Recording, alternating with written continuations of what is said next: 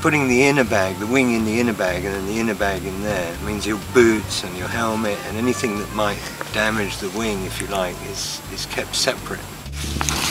Then this, we've got an extra pocket in here for other bits and pieces like the wing repair kit. When you wear it normally, you can put it on like this. A little chest strap here, which is adjustable, you can move it up and down.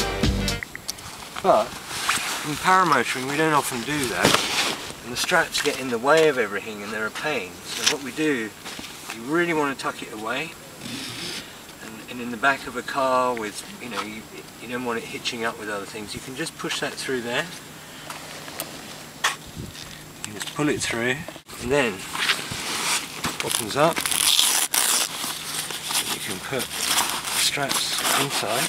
We found that there was a lot of wear and tear on the underside of the bag, so we put this extra rubberized material. It's also waterproof. The two top straps here, well, they just go down inside here. But it's a handy bag and just goes in the back of your car with no straps that are going to catch on anything, which is always a bit of a pain with a paramotor. You get strap hooked over the engine or in some part of the car.